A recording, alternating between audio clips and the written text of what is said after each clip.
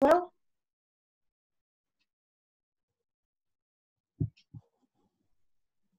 Or maybe we will be in a minute. Okay. Let me just start, and people are still joining in. Good evening or afternoon or morning, depends where you are. Ramadan Kareem. Thank you all so much for joining us for this online gathering to commemorate Nakba Day, to call for Palestinian return and for a future of justice and peace in Palestine. My name is Rachel Bet-Aryeh, and I'm the director of Zochrot. If you don't know us, you are welcome to follow us on Facebook or Twitter, or go on our website to learn about our work to push Israeli society to take responsibility for the Nakba and to acknowledge the right to return. We will talk about this right this evening, not just as an abstract, but as a political necessity and a future that we need to be building together. We have an incredible lineup of speakers tonight that I will introduce in just a moment. And we gather every Nakba Day, of course, but this year we gather here today in a time of great confusion and tectonic change in the world that rattles every one of our lives, no matter who or where we are.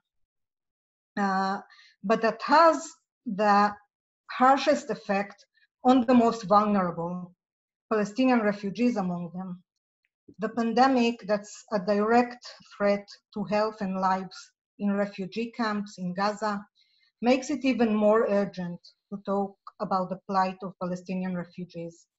But this unprecedented state of the world also makes it urgent to push for the solution to the refugee problem and for justice to be done in the form of return. I reread today an article that is now famous and much quoted by one of my favorite writers, Arundhati Roy, who was witnessing from her home in Delhi a devastation brought not so much by the virus itself, but by cruel, oppressive, racist policies, just as we witness here by the Israeli government, and many of you do in your countries.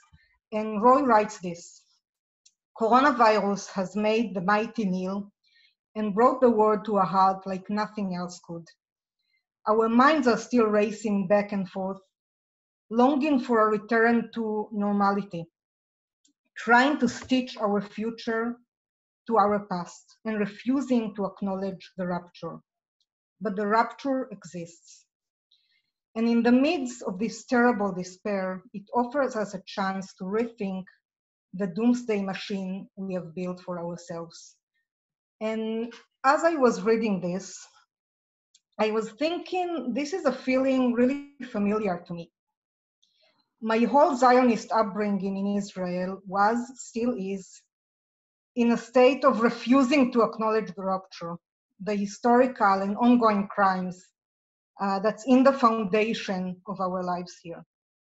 Our work at Zochrot is a work of acknowledging, of showing the crack to people in our communities and to urge them to face it. Because without seeing it, we cannot move forward to amending and to reimagining our world beyond occupation and colonialism. And Roy continues like this: nothing could be worse than return to normality. Historically, pandemics have forced humans to break with the past and imagine the world anew. This one is no different. It is a portal, a gateway between one world and the next. We can choose to walk through it, dragging the carcasses of our prejudice and hatred, of our dead ideas behind us. Or we can walk through lightly with little luggage, ready to imagine another world and ready to fight for it. We have with us tonight some incredible people ready to imagine and to fight for another world. and I can't wait to hear from them. We will hear from Dr. Osama Tanous on erasure of history and the making of medical knowledge. We will hear from Dr. Bram Wispelwey on why Palestinian health is linked to the liberation. We will hear from Moran Barir about Zochrot's vision, the vision for return, and the opportunity to make it a reality. And last but not least, we will be joined by Remy Kenazi, a Palestinian-American poet and organizer, who will read to us from his work. We also want to hear from you. So please, if you have questions, enter them in the chat box so we can see it and come back to you later. We will start with Dr. Osama Tanous, a specialized pediatrician working in Haifa, a clinical and educational instructor in the Ruth and Bruce Rappaport Faculty of Medicine in the Technion, a master's in public health student in Tel Aviv University, and a researcher in the Galilee Society, the National Society for Health Research and Services. Osama is a 2020 candidate for a Fulbright Hubert Humphrey, Fellowship in Public Health and Health Policies. His research interests are in structural violence and health disparities. Osama, please, we're so happy to have you here with us.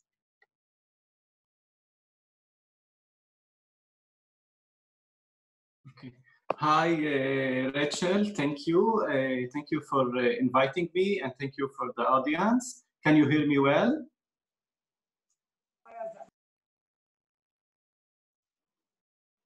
Yeah? Yeah, very well. Okay. Thank you. So, okay, thank you for the audience for joining.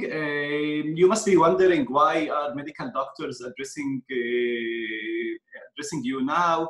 Besides the pandemic, what do we have to offer? What can we contribute to the discourse about the Nakba history, memory, and the right of return?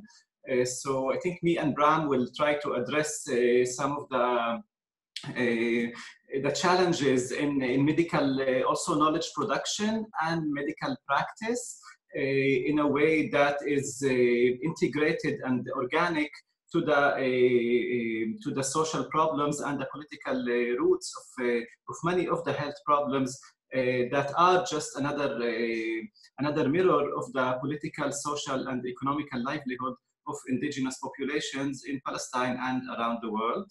So I will share my screen and start with a few slides, and then we can continue the conversation. Wait, my screen is freezed. Richard, can you allow me to share my screen?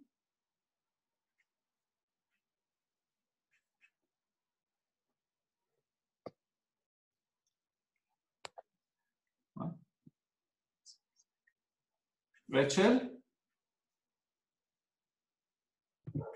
Yeah, just a moment, we're trying.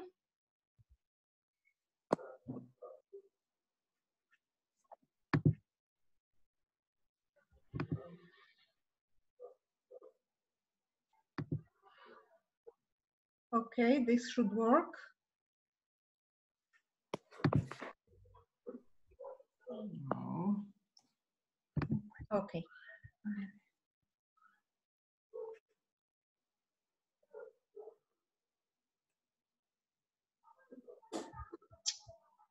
No.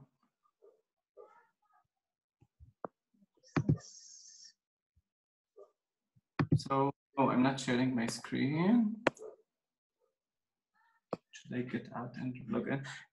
Wait, allow me to log out and log in again in a moment, because no, I think you can unshare it and share it again. Like you can stop the share.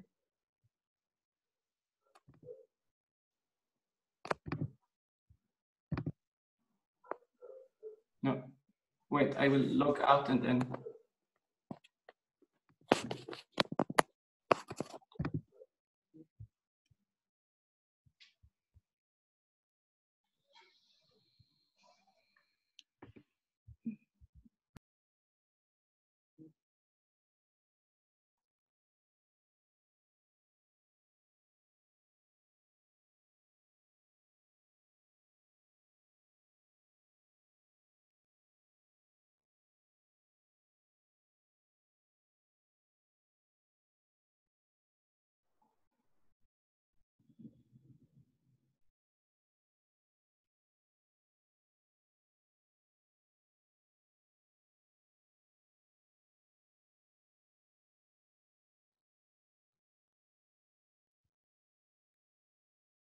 Osama?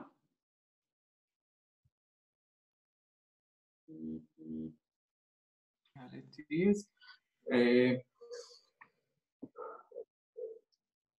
Okay, so can you see me and hear me? Yeah, we can see the screen as well. Yeah. Okay, good. As Edward Said have said and repeatedly shown us in Culture and Imperialism and many of his works, that all knowledge is about human society is a historical knowledge, and therefore it relies on judgment and interpretation. It doesn't mean that facts do not exist, but facts are a product of who is producing them, who is reading them, and how do we interpret interpret them, and how do we see what to do with them or judge them. So I will give 2 points in history as an example of how knowledge is produced, how medical knowledge is produced, and what kind of violence that it can have within it, and what kind of violence it can reproduce or try to challenge. So in 1848, another pandemic was happening. It was the typhus epidemic was happening in an eastern part of then Prussia, Germany, in a border between Germany and Poland. And Viktor Virkov, one of the founders of public health, went there. He's a German doctor, will acknowledge, to study why was there a pandemic. And he was shocked to see the life conditions of the farmers, of the peasants that were suffering, and because of the poverty and lack of resources, were dying. And he came with a very clear message that these are artificial pandemic. It doesn't mean that it has created them, but the state has created all the necessary conditions for them to be this this dangerous, and to have as much mortality rate as they have. And he was his conclusion was that we need to get rid of the feudal system in order to truly cure the typhoid epidemic. We need to redistribute land, redistribute resources, and rebuild the German country as a whole from scratch, built on skilled workers. Yes, he says now is not the time. Pushing ahead with this bill in the midst of a public health and economic crisis, and without paying heed to the recent Windrush review, spectacularly misjudged, and shows the Home Office remains totally out of touch. So that is one form of knowledge production that has managed to see the problem as it is. It has seen poverty and misery and crowdedness and poor life condition, but it traced the problem in the power structure of society, of how land is distributed, how money is distributed. And the solution was, how can we reverse the conditions that create all this misery, right? So if we jump a bit more than 160 years now to what a big part of the Israeli knowledge production regarding medical knowledge looks like. So it's funny to start with an article that was published in 1965, also saying the very familiar argument that Arabs in Israel have a better lifestyle than most Arabs in the Arab world, but nonetheless they have still a way to go in order to approach modernity and to reach the Israeli medical status. And the country is very aware of that, concerned, and it is working on that. And that came in 1965. There are endless examples, but one, let's see, researchers who've been studying the situation of Bedouins in the Naqab, would just come to say that Bedouins live in townships in the south. They are these townships of the Bedouins have developed preventive and curative healthcare facilities, and the Bedouins are in a transitionary form of nomadic lifestyle, and the large percentage of diarrhea that they have or any other disease is related to the lower education of the mother or poverty or so on. And then we need to to do programs in order to educate the mothers, right? And this is another, brilliant example of an article studying Palestinian women living in Jerusalem. And, it just comes and say that in Jerusalem you have Arab Palestinians and Jewish living alongside each other. Arab Palestinian women have more heart diseases, and that is related to their lifestyle and maybe to the exposure of to passive smoking by their husbands. So we should address these issues.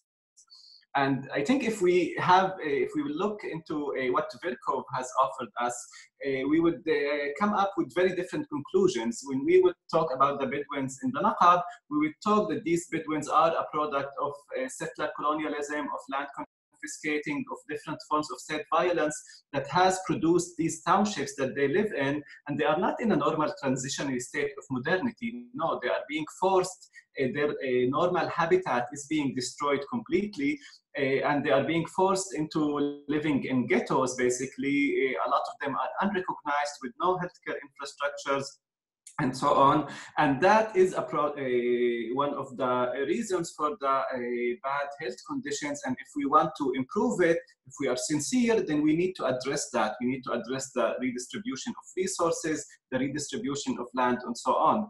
If we want to talk about women in Jerusalem, we need to address that Jerusalem is an occupied area and very heavily militarized, right? And the Palestinian population over there is a product and a victims of different kinds of state violence and brutality, so on. So how can a woman in Jerusalem have a healthy lifestyle? Can she go out and exercise and do sport and have a normal mental health like a woman in Tel Aviv does? But we do not address these issues. And that is very much prevalent when we talk about all the health disparities that we can see here between the Palestinians and the Jews in Israel.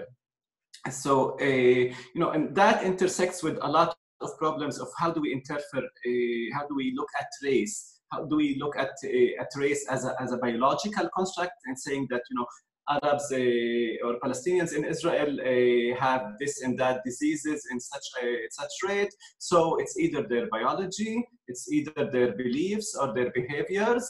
And if it's their biology, so poor them, they are a victim of their genes.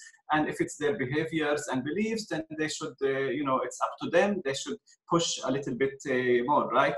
And that is, although it seems like a very normal and naive way of producing knowledge, it entails within it various forms of violence that I will talk about shortly.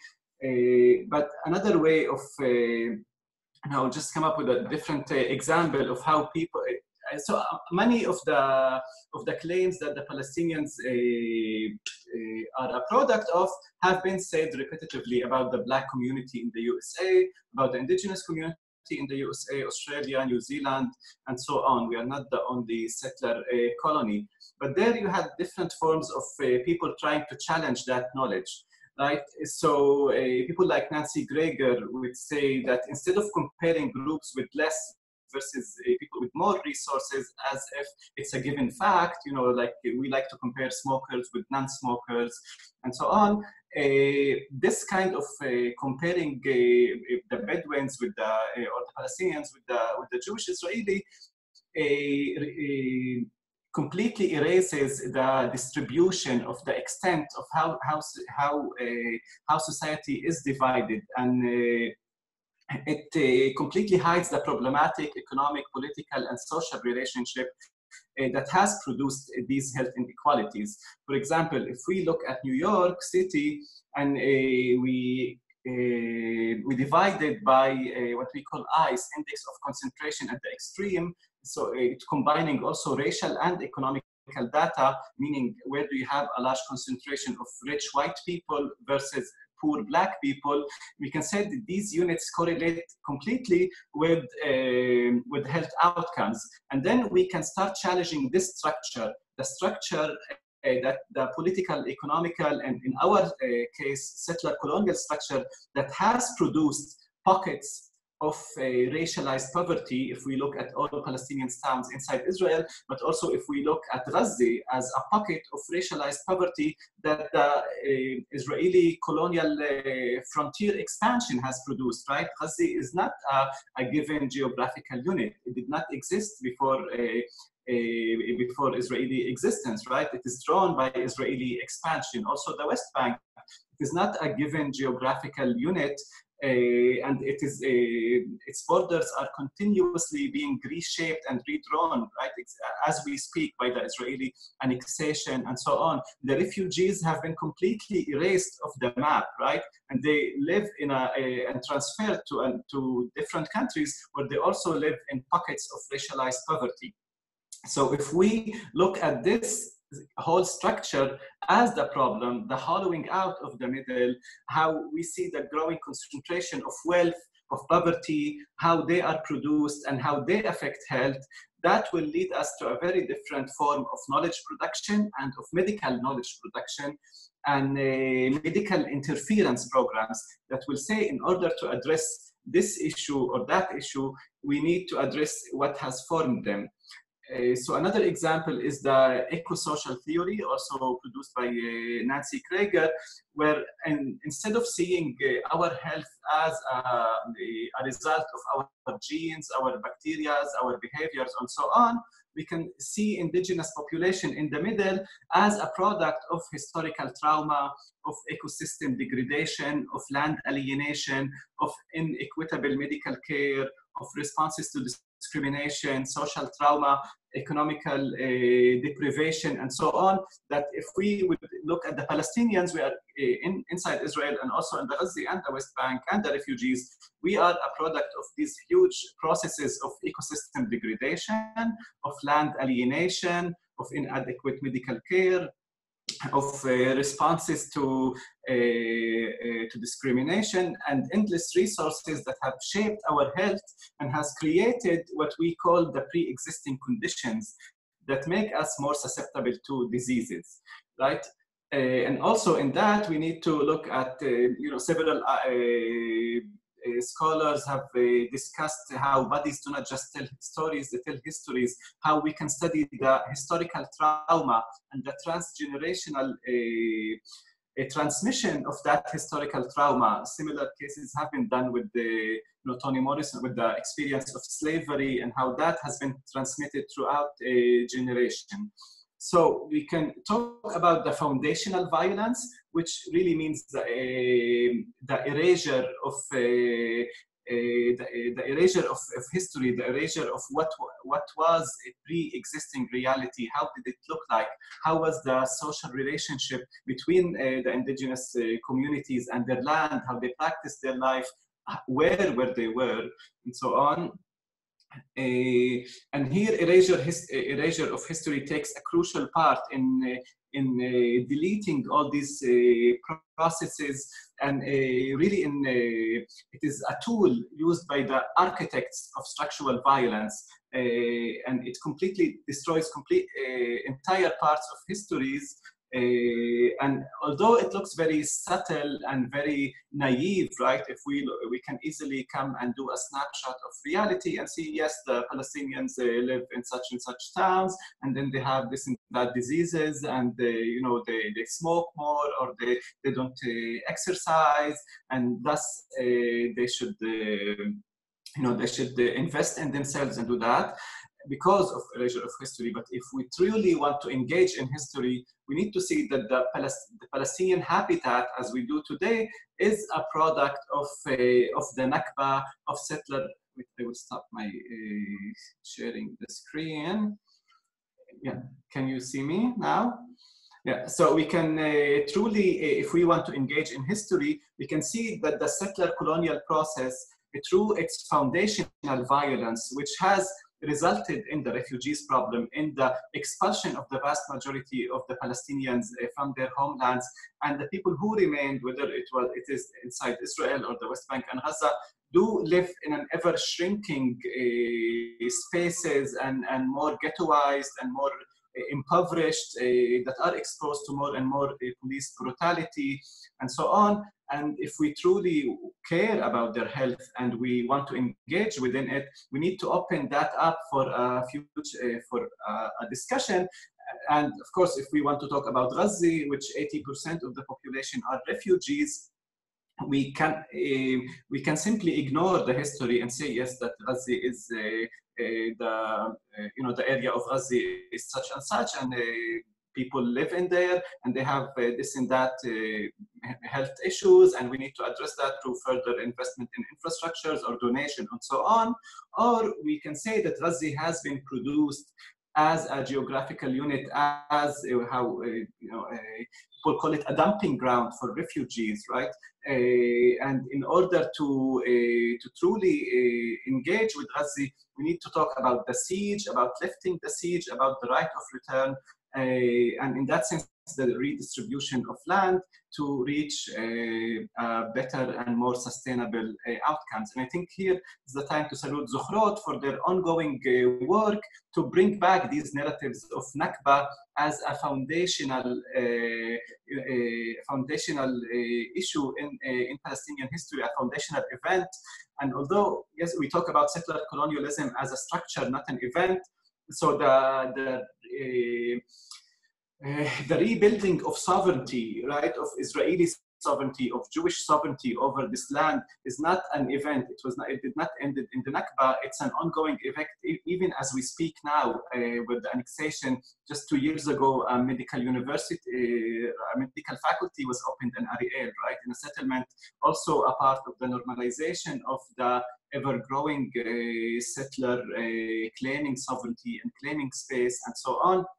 So that is an ongoing process, and in these processes, usually the area acquired first becomes the quiet land. So people start talking about 67, the occupation in 60s, after 67, and the violence of Israeli state as a frontier violence, as if Israel is a normal state that is misbehaving in the West Bank or Ghazi, rather than addressing the foundational violence that has resulted in the erasures of refugees from the map, the erasures of Palestinian as a viable political subject in life and in medicine, and how we can address these and how we can imagine and envision a future where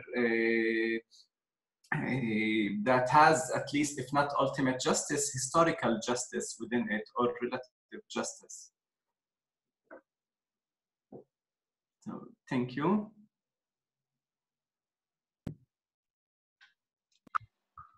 Thank you so much, Osama, for this fascinating talk. And yeah, it's really mind-blowing to think about all the different ways in which colonialism works and keeps blaming the oppressed even for their sickness. Even now in these days, in one of his press briefings, our Prime Minister hinted of Arab or Palestinian peoples as needing to be taught hygiene. And this is just one example. So thank you. Next up, we have Dr. Bram Wispelwey. He's an associate physician in the Division of Global Health Equity at Brighton and Women Hospital, and an instructor in medicine at Harvard Medical School. He is a co-founder and chief strategist of Health for Palestine, a community organizing initiative in Palestinian refugee camps that seeks to maximize wellness and address health barriers via social accompaniment and creative integration with existing facilities. Bram is currently project lead in Ohio for Partners in Health Community, tracing collaborative to protect vulnerable population from COVID-19, as well as an Atlantic Fellow for Health Equity. Bram will be speaking on the topic of why Palestinian health is intricately linked to their liberation. Please, Bram, thank you for being with us. Great, thank you so much, Rachel. Thank you, Osama, as well. I'm going to touch on a few similar points. I'm going to discuss a little bit about the situation in refugee camps right now in Palestine, and what that looks like in the era of COVID, and kind of what are the underlying health issues that kind of led to potentially disastrous situation during this pandemic, as well as, you know, this whole question of yeah, how do we even think about health in a context like this? And I think Osama really teased out those core issues really well, and then talk, because you know, I'm an American doctor, to really talk about solidarity and, you know, what does allyship really look like, and how do we think about allyship? And I think a lot of actually the things that I believe deeply and that I would offer up are really kind of built into the mission of Zochrot, you know, as you mentioned earlier, Rachel. And so I think I'll talk a little bit about that, and I'll even just start off now actually with a quick story. I was at a conference once with former Black Panther Dhruba bin Wahad, and he, you know, this whole, you know, question of allyship came up in the Q&A, you know, and Dhruba had spent 2 decades in prison as a political prisoner in the United States. He successfully sued the FBI regarding the COINTELPRO program that they had, and had them release a number of papers that ultimately showed how the FBI was intentionally targeting and sometimes assassinating Black leaders, revolutionary Black leaders in the United States. And we were talking about allyship, and he's like, listen, we don't need allies. We don't need supporters. We need co-conspirators. I want you to think about that as like, how do we think about our role in this work as non-Palestinians vis-a-vis return and reparations. So I'm going to go ahead and share my screen here as well, just to give a little bit of background about refugee camps, in particular where we do work. So hopefully you guys can see this here. So this is Ida refugee camp in Bethlehem. And I'm going to talk a little bit about really the health situation. You can see here, just for starters, in Ida, what you have are, you know, what originally were, you know, going back to 1950 tents, you now have concrete structures that are stacked higher and higher to the point of structural instability and extreme population density. And I'll show you just in a quick visualization soon, really what kind of density you're talking about. And I think thinking about physical distancing, or social distancing as it's called, during this current pandemic. Out in the hillsides there, you can see settlements. And if you're, you know, have really close eyes, you can see even the wall there. There's a picture I took a couple years ago. But in the West Bank refugee camps, what you have is significant fragmentation of health. On top of all the stuff Osama talked about, you have a situation where you have the UN responsible for care for refugees, but not really delivering a full, you know, package of health services. You have the Palestinian Authority's Ministry of Health. You have myriad private and NGO options. You know, for certain types of conditions or procedures, you need to leave the West Bank or Gaza and either go Jordan, Israel, Egypt. So you have total fragmentation. You have no continuity of care, which is a disaster for any diseases that can't be simply cured or taken care of in a short amount of time, for example, like an infection that can be cured with antibiotics. So really what you have now is a huge burgeoning of chronic diseases that are deeply linked to going back all the way to the Nakba, to ethnic cleansing and everything that's happened in the meantime. So I'm going to go ahead first just to show you here the population density that I mentioned. For those of you who are from the United States, you see Manhattan there on the far left, and then some of the most populous cities in the world, and then look at Ida camps. You're really talking about triple the population density, and that's pretty representative of, you know, the 19 camps in the West Bank. Osama touched on this as well, and really thinking about what are the structural determinants, the political determinants, the historical determinants of health. And so you think about a chronic disease like diabetes, where among West Bank refugees, you're really talking about one of the highest rates in the world at now, probably well over 20%. Among Jewish Israelis, less than 10%. And you can see here on the left, also in the American terms, the difference between the rates in white Americans versus Black Americans and Indigenous Americans. And really, you know, diabetes is really one of those diseases that is an example of how oppression really sits on the body in today's terms. I'm just read a quote from a PBS documentary that came out a few years ago called Unnatural Causes. And the narrator was talking to a Berkeley epidemiologist about this phenomena he was noticing. He's like, Pacific Islanders, African Americans, Aboriginal peoples in Australia, American Indians, Palestinians, they're all suffering from type 2 diabetes at double or triple the rates of national averages. And the epidemiologist, Leonard Symes, said this: they have totally different histories. They're all different populations, and yet they all have the same disease manifestation. What's going on? What's the common denominator?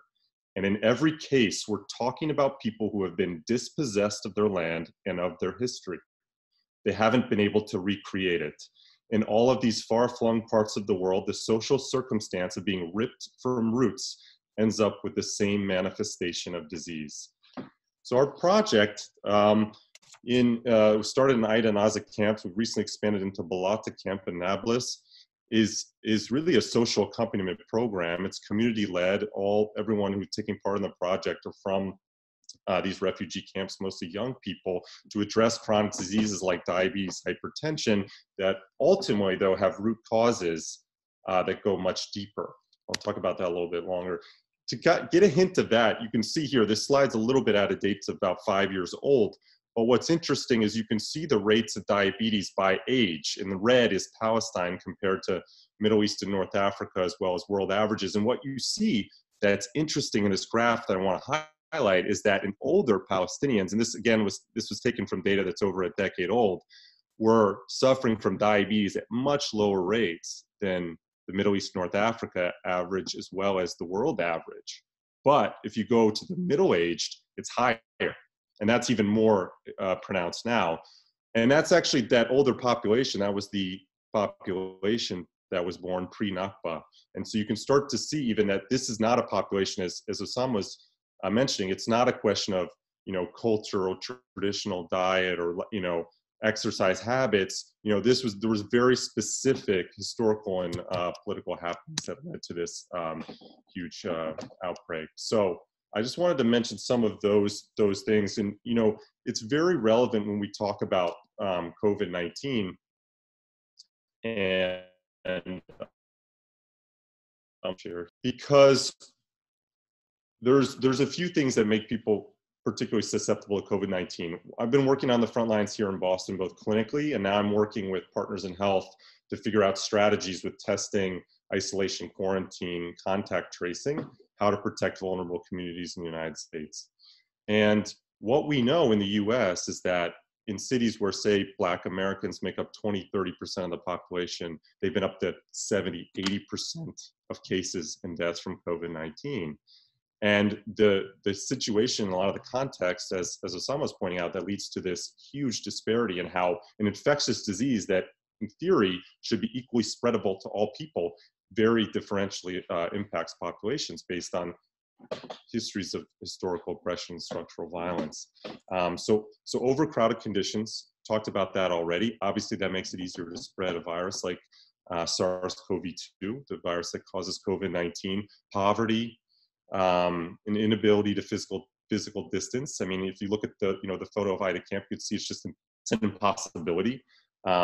Question of essential workers, right? So many Palestinians, half of Palestinians continue because Israel did not halt construction during COVID-19 crisis, right? Construction was considered an essential process that must continue. And so you had very few cases in the West Bank. Still to this day, only 550 cases approximately in West Bank, East Jerusalem, and Gaza combined.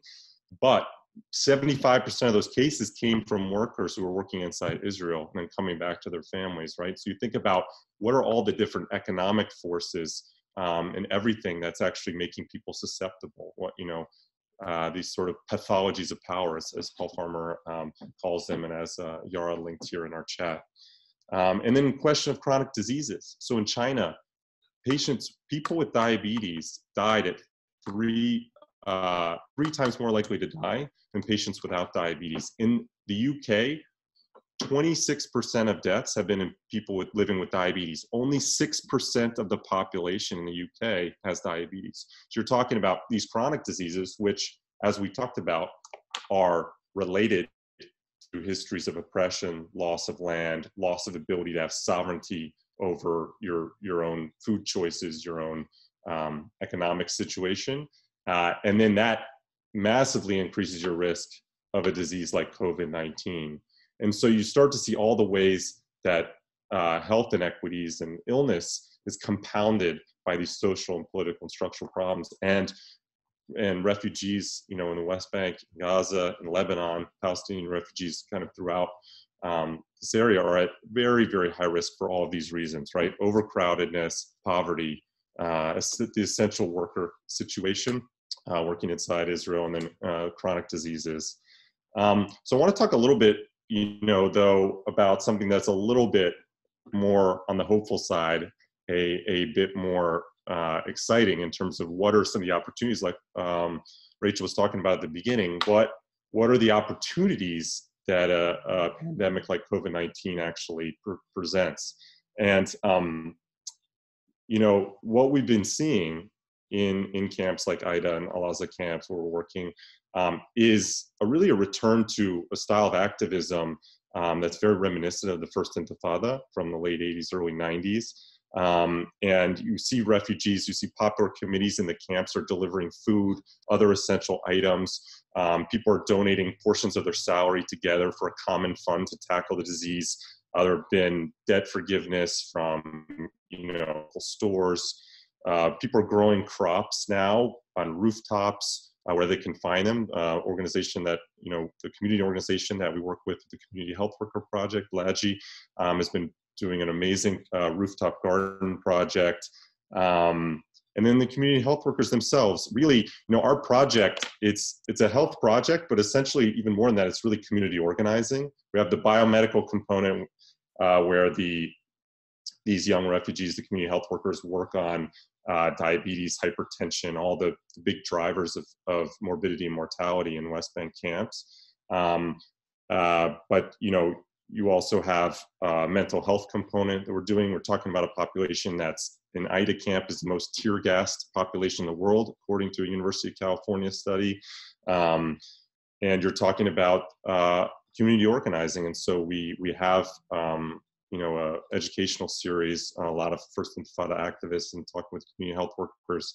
So this is the project we're building, and they're calling their patients every day on the phone, even when they can't visit them because of the lockdown, providing educational materials, doing emergency visits when needed to help actually people avoid when their blood sugar gets really high, giving them insulin so that they don't have to go to the hospital, these kind of things. So you're seeing a lot of community engagement, a lot of community activism in response to the lockdown that started in Bethlehem in March, due to, I should mention, the bringing of a new illness to the indigenous Palestinian community from Europeans, right? Which is very reminiscent of the history of the country I come from, the United States, where you basically had mass genocide against the indigenous population, bringing diseases like smallpox, and then obviously through warfare and stolen land from the white European settler population that created this settler colonial nation that we now call the United States.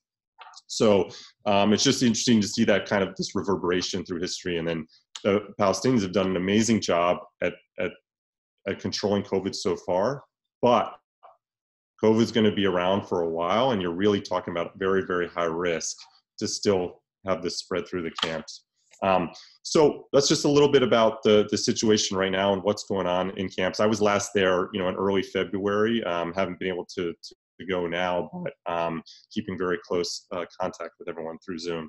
So I just want to talk real quick, since, you know, this is huge as a citizen in the United States, and want to just really talk about what solidarity means when you're thinking about the root causes of these diseases, both the things like diabetes, the underlying chronic diseases, and COVID-19. You have to, what I think the answer is, you know, because I think there's always so much temptation, you know, international NGO work, you know, we have these humanitarian impulses. And, you know, the way I think about it, and I have to be very careful in my own work, is that when you think about doing health work in a context, as a foreigner, in a context like occupied Palestinian territory, you have to think about this question of who's responsible for these health problems, and what does it mean if you have a bunch of foreign money pouring in to help mitigate some of these health problems? Does that potentially extend the situation, the context, and occupation? And so it's really, really important that actually we try to put pressure through advocacy, through whatever means possible, on these root causes, which essentially is the failure of third states, particularly the United States and all other countries, but to hold Israel accountable for all of its illegal activity, war crimes, crimes against humanity that have been well documented, illegal settlements, illegal occupation, all of this activity. So that to me is like, that's where it starts. Is like, there's a lot of temptation always, and even as someone I say who does work in Palestine, but the real work, and the work that I think Palestinians are always asking of me and of us as allies, right, or as co-conspirators, to use Daruba's term, is to convince our fellow citizens and our governments to hold Israel accountable. And only then, only then, with this whole question then of return, right, which is the primary point of identity for Palestinians that I work with. That's the focal point, is the question of return, of reparations. Only starting there with that root issue will then allow for the possibility to create health systems that are not fragmented, to have economic control over their life, to be able to engage in healthy behaviors that will reverse some of these causes. Otherwise, we're just doing this mitigation work, which is important to ease suffering, but it can't be without a really, really, really heavy push on those root causes, right? So I think I'll go ahead and stop there, so we leave time for questions. But I just wanted to make that really clear. And and along with that, supporting community-led initiatives like this kind of community health work that's happening in Aida and Gaza, that's the other piece. I think that's the most important, is supporting the community to have power over their own situation and to really start to change the situation for themselves. Thanks. Thank you, Bram. That was really enlightening. I love this idea of being a co-conspirator. And I'm just reminded where you were talking about construction work continuing in Israel throughout the lockdown. But interestingly, I would say demolitions work will also continued all through, when we were all in lockdown. Bulldozers would still be on the ground demolishing Palestinian houses in the West Bank and within Israel, within the 48 border that was designated. They were designated essential workers that can't be stopped under any circumstances, and it really tells you a lot. Please, if you have questions, I remind you, put them in the chat box, and we will have time for questions in a little bit. And I want to now invite my dear friend, Moran Barir. Moran is an activist, thinker, video creator, an educator living in occupied Jaffa. She's a longtime member of Zochrot and a partner in Vision, a member of the Return Council, participant and facilitator in groups to reimagine and plan Palestinian return. She will speak about Zochrot's return vision and how COVID-19 gives it renewed relevance.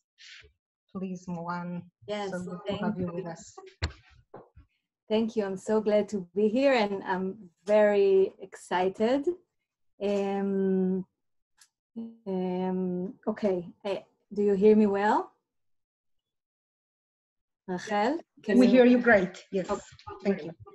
Okay, so I will maybe connect to this last point that Bram was speaking about, hold Israel accountable, and to promote this idea, and how we can do it as an Israeli Jewish citizen.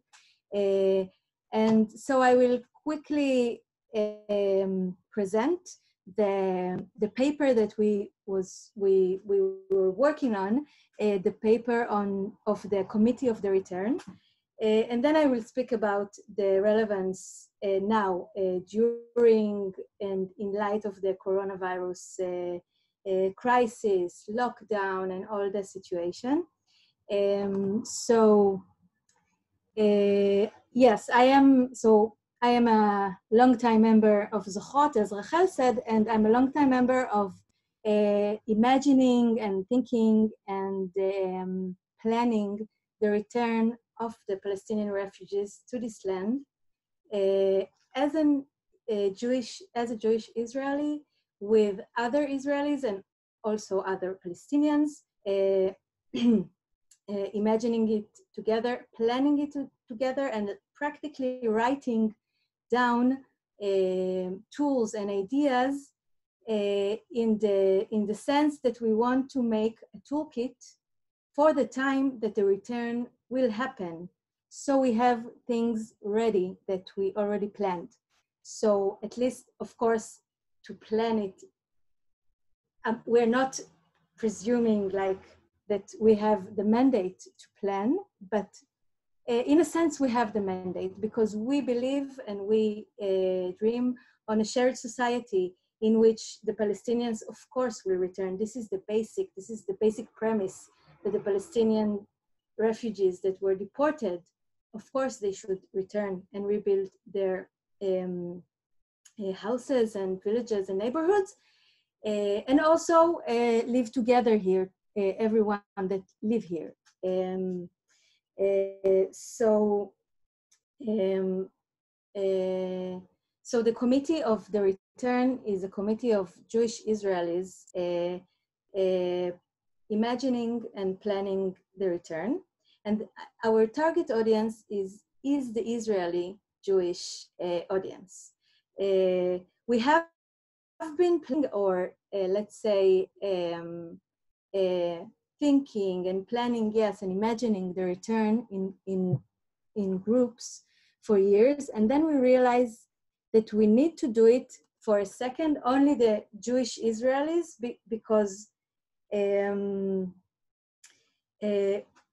we are going to stay here when the return happens, inshallah, that it happens soon. And we have to refer to our society also, and to speak to our society, to the Jewish Israelis. So this is why we have this committee, which is made of Jewish Israelis, and our audience is Jewish Israelis. I will quickly speak about this paper, and also we have been writing several papers in several groups of planning the return. We have the Cape Town paper, and we have the Jaffa paper, looking on the space of Jaffa, and imagining and planning how the return will occur here. And we only realize when we plan those things and we think about those things together, about the return, about realizing it, and like actually looking into the details of what it means, who will return, will they return, what we're going to build, who decides what and where we are going to build, and how will the society look like. So we only realize that we have so many things to refer to, and it's not like one group in 1 year can plan everything. No, this is not what we are saying. We are saying, let's start. We should start, go into details. This is our mandate, and this is our belief that this is what we should do. A lot of time inside Israel, for the Jewish Israeli public discourse, speaking about the return of refugees in Israel is a big taboo. People either don't know what we are talking about, have no idea return, they have no pre-concept of what could it be, or they're really aggressive about it and negating and pushing it aside.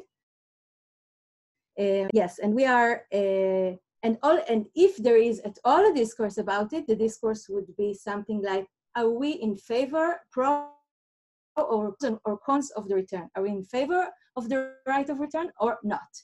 And we're saying, this is not the discourse. Of course, we are for the right of return. I mean, this is the wrong that we have done as Israelis, maybe not personally, maybe yes, some personally actually did it, but we are saying we are responsible for it.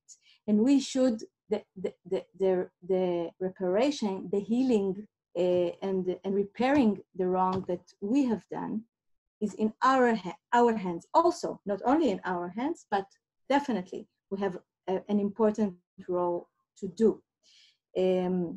So this is the idea behind, and in this paper or in those papers that we write and publish for people to start thinking about it with us and have it in mind with us and follow us and join us and plan on their own, of course. So we are talking about the things we should do towards the return and how we perceive the life and the society and the land after the return or with the return. How the society will look like, how the economy will look like, land reform, educational system, many things.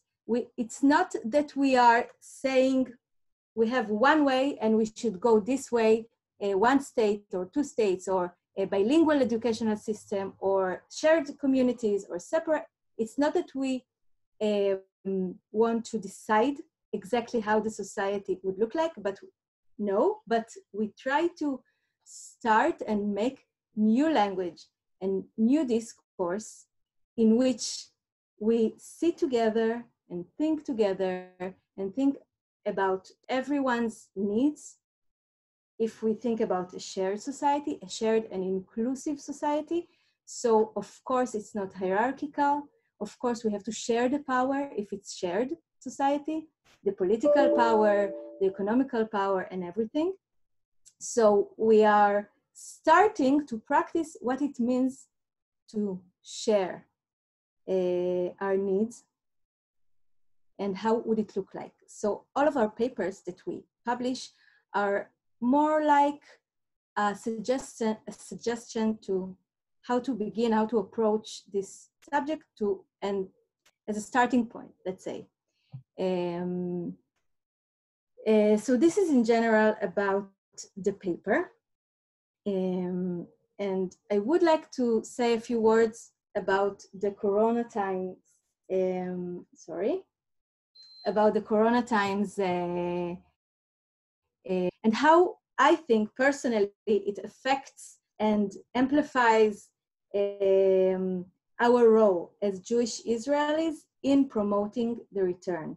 Not only I'm not talking about promoting the right of return, as a lot of time it is used in Israel in the mainstream Israeli discourse, let's say, but promoting the return, actually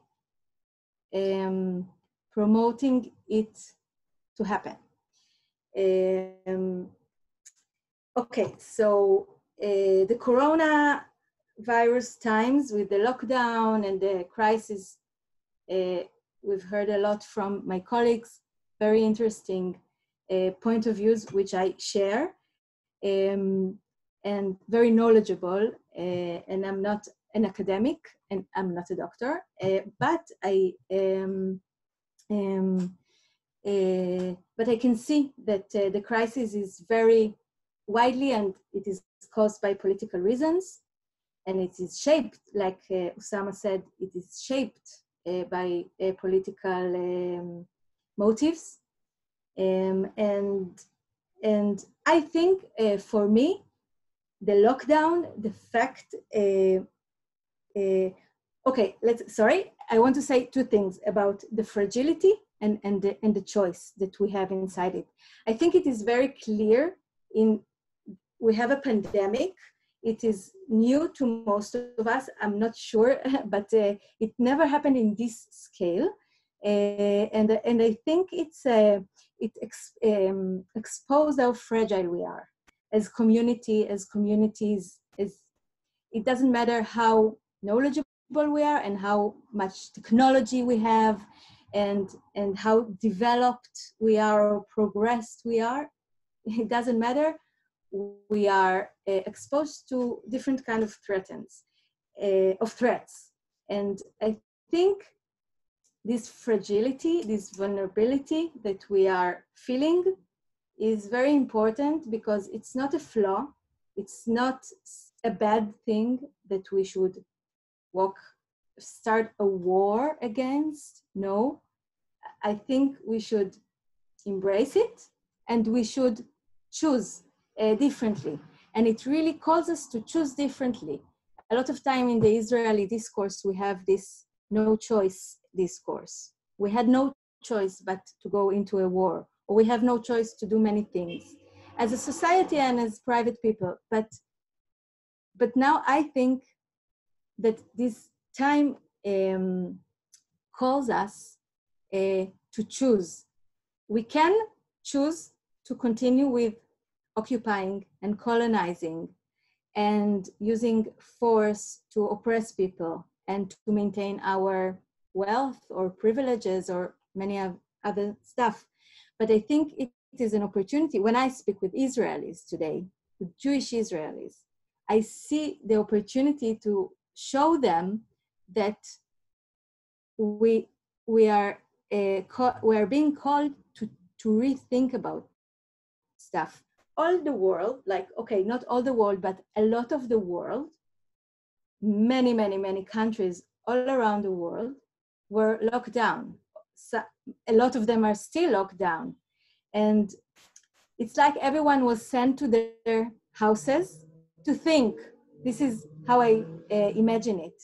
And in this time, when everybody is at home thinking, of course, I'm not underestimating the scale of the huge catastrophe that is still going on because of it, economically and health-wise. But from my point of view, I see an opportunity to recalculate our choices and an opportunity to choose differently.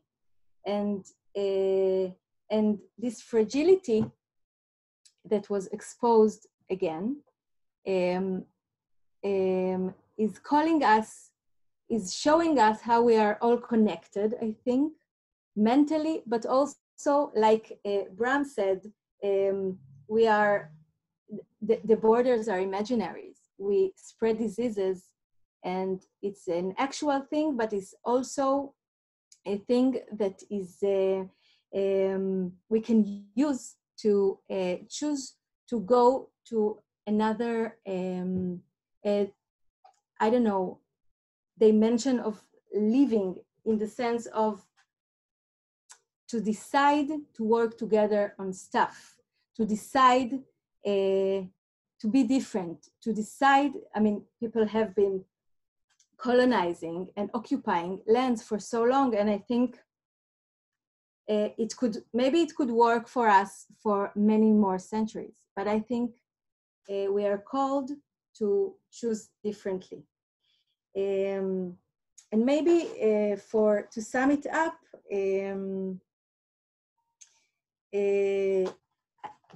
I think my personal motive in promoting the return and in writing papers and speaking with Israelis about the return, it's not an obvious choice. It's a very weird choice, and it's a very difficult choice because people in Israel, they react very harshly on this.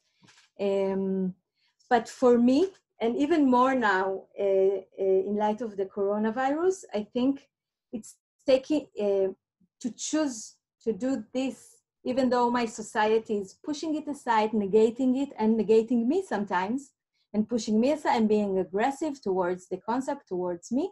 But I say, this is the way for me to take my power back. I do not agree, I do not approve of my government and their choices. And maybe I cannot change it at the moment. I cannot turn the table upside down like in a second. But maybe, but I definitely, it shouldn't let me down. It shouldn't hold me from doing what I think is right and what I know is right. And this is taking my power back, because if they're trying to have us as Jewish Israelis like a crowd that is obedient, and most of the people say, okay, what can we do? I cannot change the law, I cannot change society. But I say, no, it's not true.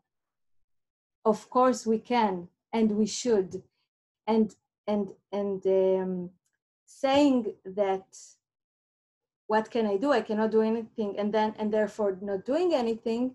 This is exactly what the people with power that want to maintain their power and the land and the money want us to. This is the state of mind they want us to be in. And I say no.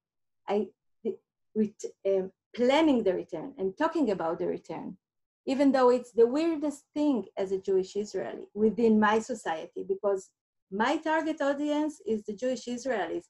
I live here, I love it here, and I want to stay here, and I will fight for the healing of the place for as long as I live. And this is my way to speak to my people, to part of my people, because part of my people are in the diaspora, and I wish they return.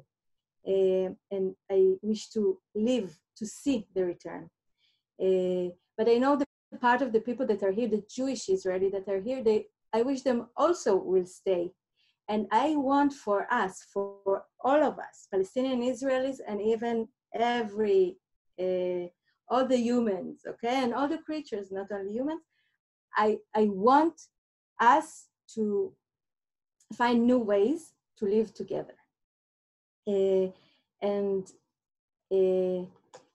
just I will wrap up with a thought that came up to my mind. I saw the film about Ruth Bader Ginsburg, the narrative films, not the documentary. I mean, I saw both, but in the narrative, there is this she wants to change the law. She's an American female lawyer, a groundbreaking lawyer, and she wants to change the law that discriminates women because of the gender.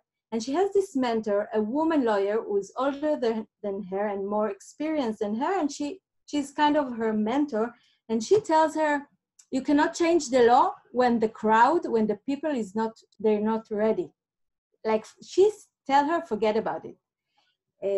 And then for a while she forgets about it, but then Ruth has this interaction with her daughter, with her teenage daughter, and something happens, and then she realizes, okay, the people are ready. She sees her daughter and she sees how she's ready to change the law to stop the discrimination between the genders or between the sexes or both.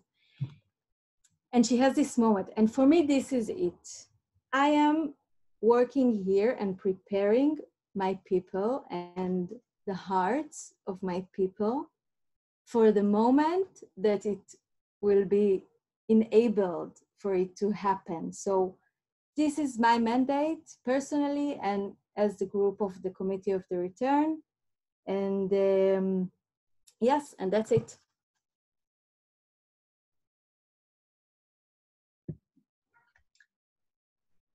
Thank you so much, Moran, for these words. And well, I see we have a lot of questions here, and we'll get to some of them in just a few minutes. And I also invite you again to check our website and see our work of almost 20 years of acknowledging the Nakba, commemorating, mapping destroyed Palestinian localities, taking testimonies from Nakba survivors, and imagining and planning the return. We have a lot of materials there, and you are very welcome. You can also download our app. It's called the iNakba, and it is available on Apple Store or Google Play. And you can install it right on your mobile phones and access the map of Palestine with the destroyed villages and all the information about them, including images and videos. Next up, we are very fortunate to be joined by Palestinian-American poet Rami Kenazi. He's a poet, writer, and organizer based in New York City. He's the author of the new released collection on poetry, Before the Next Bomb Drops, Rising Up from Brooklyn to Palestine. He's also the author of Poetic Injustice, Writing on Resistance in Palestine, and the editor of Poets for Palestine. His political commentary has been featured by news outlets throughout the world. He has appeared in the Palestinian Festival of Literature, as well as Poetry International. He is a Lannan Residency Fellow and is on the advisory committee of the Palestinian Campaign for the Academic and Cultural Boycott of Israel. He has taught poetry workshops from Oklahoma to the West Bank, given talks from New York City to London, and has performed at hundreds of venues from New Orleans to Amman. Rami, thank you so much for joining us tonight, please. Thanks for having me. Yeah, my poem will be shorter than that intro. I appreciate that. So I live in New York. I lived in the city for, I think, about 17 years, and being at the epicenter of coronavirus in terms of death toll and people impacted, I've been thinking a lot about disposability lately. I'm going to do a poem, but this is to kind of preface it. And kind of thinking within the context of global disposability, Palestinians, refugees, Black and brown communities in the United States, indigenous folks, apparently anybody over the age of 60 in the US, and how these systems and structures of oppression, be it capitalism, be it settler colonialism, be it corporation profiting off of a lot of people suffering, are very much interconnected. And the idea of the Nakba being ongoing and something that's not stopping in the present, but is connected to return in the future. And so I'm going to do a piece about the Nakba, but I very much appreciate everything all the speakers said, and not just the kind of education of the Nakba, but actually what actions are we taking, or not just challenging apartheid or occupation or systems of deprivation in the U.S., police brutality, mass incarceration, but the question of, like, what are you going to do about it? So this piece is called Nakba, and my parents and grandparents are refugees from 1948. My grandmother was pregnant with my mom when they were kicked out of Palestine, and everything until her dying day was Yafa, Yafa, Yafa. It was always about return. And so, yeah, I'm happy to be sharing the space. I hope you enjoy the poem. It's an old one, so I'm going to read it off a book. I normally stand. I'm a performer, so if I, shout into your microphone, that's what happens. She was scared. 7 months pregnant. Guns pointing at temples. Tears dropping, stomach cusp, back bent, dirt pathways leading to dispossession. Rocking boats, waves crashing, people falling, rushing over each other, packing into small spaces. Like memories. Her home. Mandated. Occupied, cleansed, conquered, terrorizer sat on hills sniping children. Neighbors fled on April 10th. When word came of massacre, they stayed, didn't fight, didn't flee, shells and bombs bursting in air like anthems, prayed for the dead with priests and imams, prayed for the living, looking over shoulders for the Irgun and Haganah. She's a warrior, raised life. Planted trees, painted fruit, cared for the road as if it was her garden. Orphaned twice. At birth, from Palestine, whispered Yafa till final breath, never knew essence until she found emptiness, 48 ways to flee. And she found Beirut, bullet holes in buildings, a reminder of home, but not home. Years later, daughter sat on hills in the south, dreaming of breaking water, never touched, thinks of their mother, that warrior, how battles still rage here and abroad, orchards flourished, propagandists called them barons, land expropriated for Europeans thirsting for territory. Colonist, not native, not from here. Plant flags, call it home, rename cities and villages, wiping, cleaning, clearing memory that this is not theirs. August 22nd, 2009. Her frail hand shook, lip trembled, didn't want to die, but suffered decades. She will speak Arabic, broken English, wounded words and murmurs, her eyes closed, but every so often they blink brilliance. Memories that cannot be erased, uprooted, or stolen. She has not forgotten. We have not forgotten. We will not forget. Veins like roots of olive trees, we will return. That is not a threat, not a wish, a hope, or a dream, but a promise.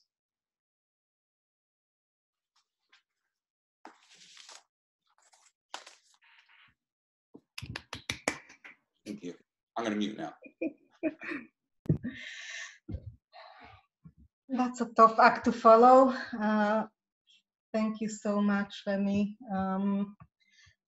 I'm actually sitting in Jaffa right now. This is where I live. I see my neighbors' Ramadan lights from my windows, and there is not a day that I walk the streets here and I don't think about Jaffa's refugees and when would they return, and what more we need to do for that to happen. And we definitely need to do much, much more.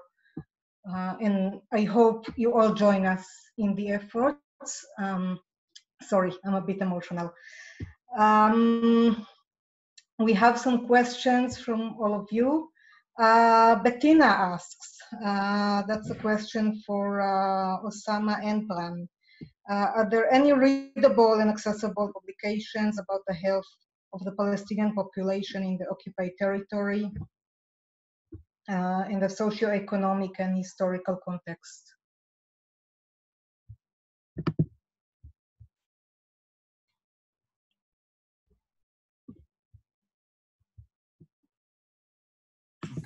Hi, yes, so yes, indeed, we are very lucky and fortunate to have the Birzeit Institute of Public Health and Research, who have been pioneering and working in impossible conditions also during the Intifada and the blockade, and truly redefining public health from the Palestinian perspective, and talking not only about diseases, but the wounds from the inside, and how does humiliation feels, and how is that translated into health and anxieties and depressions, but also about hardcore medical stuff.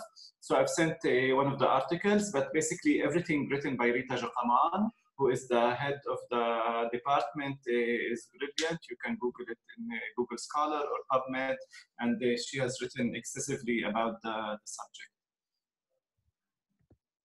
Thank you. We have a question from Joel, several ones. The first one is for Bram, I think. What's the causal connection between history, erasure, and prevalence of diabetes?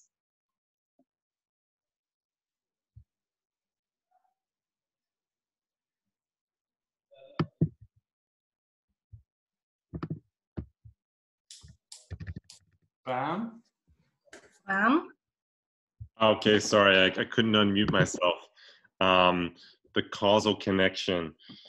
Yeah, I think it's really a whole series of events going way back. I mean, I think I could almost even more appropriately speak about the situation in the United States. I think it ultimately has to do with the people have over their own due to historical processes, dispossession, oppression that has historical basis then continues all the way up into the present day. So, you know, you can draw the line for Black Americans, for example, right through from chattel slavery, being kidnapped from their homes in West Africa and brought, and then basically powering the economic engine of what's become the richest country in the history of the world. And then the treatment all through, 400, or 200 years, 250 years of slavery, 150 years of Jim Crow and sort of legalized second-class citizenry, and then the last 50 years of ongoing structural racism and manifesting through, political and economic considerations. All of those things deeply, deeply impacting generation over generation to the present day health. And we see that in all sorts of different ways now. We're learning more and more about the ways that racism impacts people's health, even through seeing changes on MRI scans of the brain of vascular changes based on how much oppression and racism you face. So we're learning more about the real biomedical details, but all of it takes a long historical course. That's why in some cases reading, and that's why Rita Jacquemin is so good, and I agree with Osama's answer, but really reading about the historical and the political will ultimately inform you very accurately about who's going to be the longest lived population, the population with higher infant mortality ratios. All those things all stack up. If you tell the story of indigenous ethnic cleansing and genocide, whether it's in Australia or whether it's in the United States or whether it's in Palestine, you're going to see the exact same health outcomes in each of those cases. Thank you. May I ask on the Palestinian context? Sure, please. So if we want to look at, so diabetes also here is much more prevalent among Palestinians, and also the mortality from diabetes. People should not die from diabetes that easily. We have good medications. But if we look at the entire chain of events, also from land alienation, ecosystem degradation, how people woke up one day and became a minority or refugees and became landless peasants. They just became farmers without any land.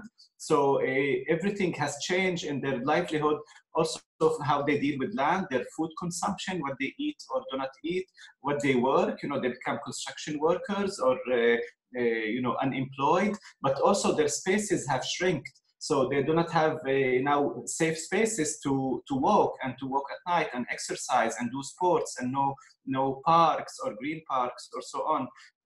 And also, poverty is very much related to that, because who can afford, we can see who will buy chocolates and ice cream, and who will buy quinoa and broccoli and so on. So naturally, the more affluent societies are more targeted in terms of healthy food and healthy lifestyle and so on, and green spaces versus, so we can see that very clearly in the Palestinian as in any indigenous or marginalized community. Thank you, Osama. We have a comment here that is related to what you just said from Harold in the UK, that in the UK we have millions of people living in overcrowded conditions, and the virus is very unequal here as it is in Palestine. We are not all in it together, and of course in the Palestinian context that is related to what Osama says, people who have been robbed of their lands and of their property, cannot keep their health in general, cannot keep social distancing right now, and that's a very huge effect or direct effect of colonialism on people's health. Joel had... So crowdedness is very tricky term, because also, as Bram has mentioned, Manhattan is very crowded, right? So you can be rich crowded, and we can look at Tel Aviv or Kfar Saba. So places that you are rich crowded, you have your own small apartment with the good water system, hygiene, a clinic nearby, so on. And that is very different from how Al-Fahim is crowded, or Rahat, or any other refugee camp.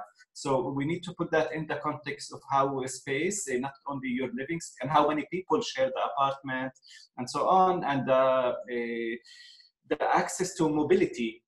Can you, if you start from any town, can you, do you have a chance for mobility, for also social mobility, but living in another city and moving out and choosing where do you want to live? So in Israel, we can see clearly the Jewish community can choose to live in a crowded city or in a kibbutz or in a communal and so on, versus the Palestinian that are just locked. You know, if you're from Fahim, you would just stay there. You have very little options to move to other towns. Yeah. And one other point too about the diabetes situation, even in the most recent years post Oslo, you know, in the West Bank, you know, you have such high rates, you know, you're talking about really in a captive economy, and you know, 80% of imports and exports are through Israel, and so you have a rapid change of diet that was basically enforced through economic, you know, paradigms and through these agreements, and a very neoliberal structural adjustment programming and peace building and all these things that have happened just in the last 25 years. On top of all the other things that we talked about, obviously with Nakba and occupation. And so you really just see, you know, all these compounded things that end up with things like diabetes, these chronic diseases.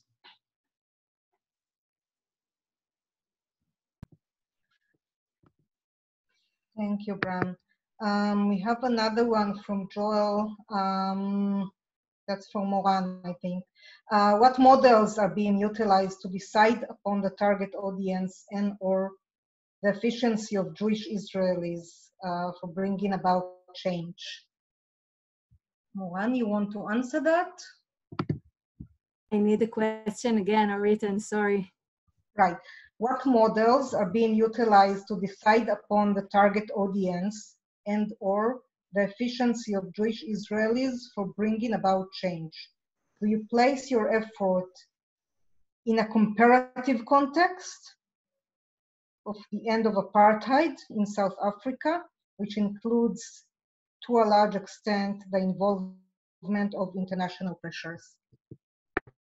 Yeah, I can refer to that question. It's a good one and very complicated one, and it reflects the situation. Of course, it is made of a lot of, there are many directions that we should tackle the issue.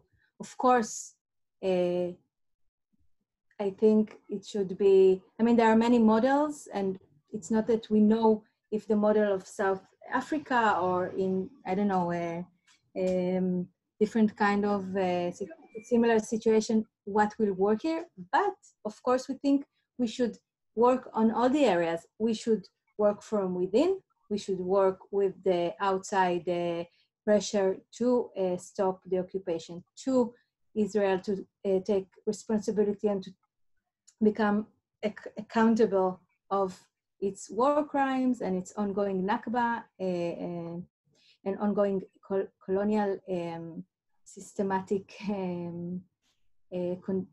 behavior.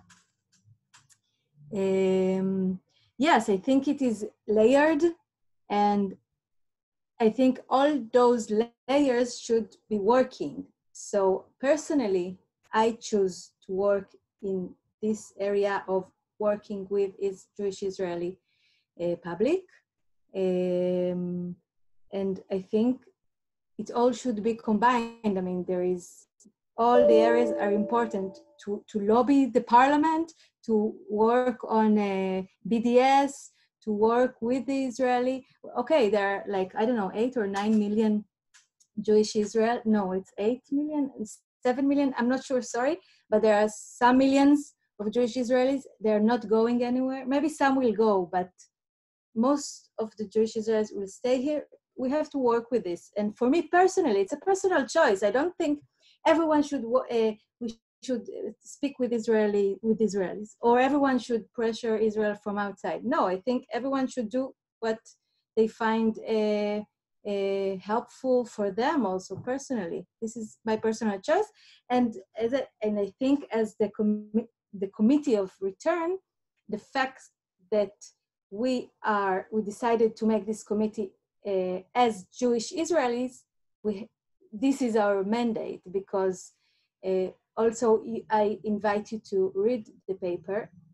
it's not too long, and it's we say in the beginning the first thing we write that we acknowledge that the Israeli society, even without not in regarding of with the Palestinians, the Nakba, or even the Palestinians who are Israeli citizens, which are highly discriminated in so many levels. So even if we put this aside, within the Jewish society in Israel, it is so torn up, so many discrimination, so many oppression within the Jewish society. So we have a lot of layers to work on. I hope I answered the question. Thank you, Moran. Yeah, may I just add to that, just to complete what Moran said. The unique work of Zochrot is to work within our communities here with Jewish Israeli society.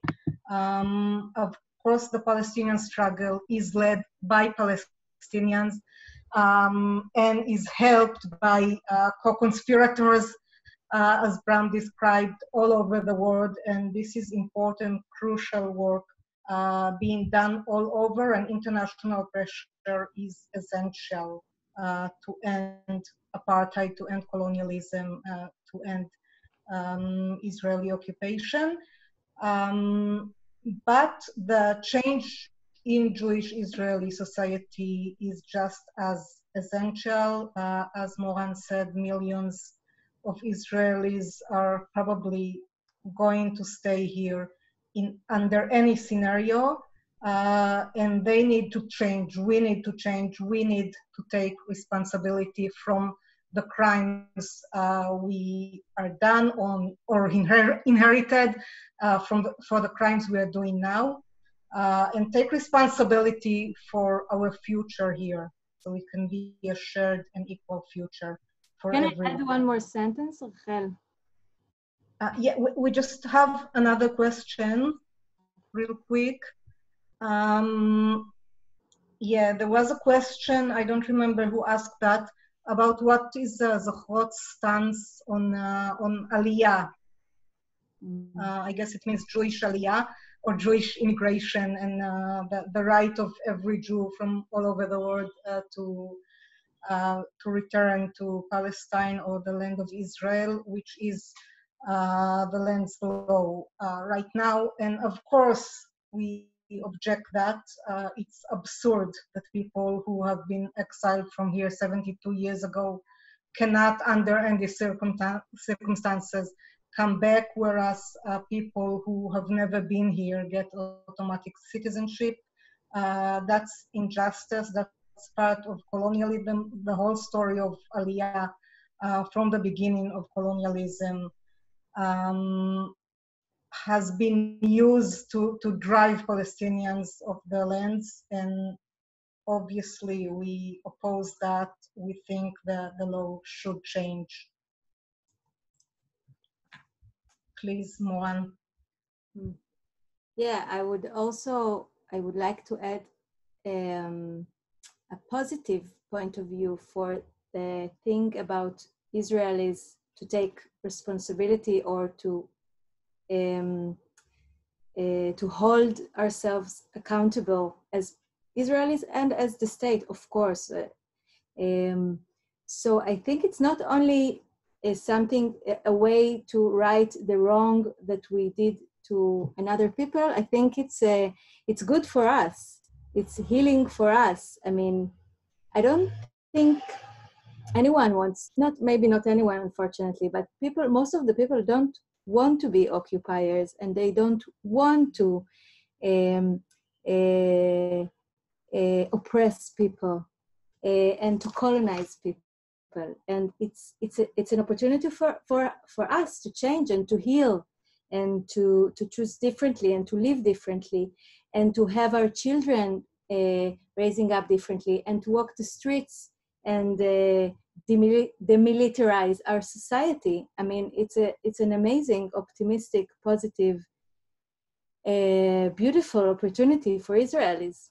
I mean, for me, it's so obvious. I mean, this is why I really wish and dream that the return will happen. Also why. Thank you. And yeah, I think we will end with this hopeful note. Thank you all so much for joining us. Again, if you want to learn more about our work, check out our website. Follow us on Facebook or Twitter to learn about future events. We have events, tours, right now virtual tours. We hope to be on the ground again soon. Commemoration events for the Nakba and events to reimagine and plan return. If you want to support us, you are very welcome. If you want to support Bram's fantastic work, please go to Health for Palestine. Thank you so much. Please keep fighting for Palestinian return, and we'll see you next time. Thank you all. Thanks, everyone. Thank you. Thank you all. Thank you for having us. Thank you, Osama and Thank you. Thanks for being here. Moran. Thank you, Osama. Thank you, Bram. Thank you, Moran. Thank you, Remy, so much. Thank you, Rabbi. It was very amazing. Thank you.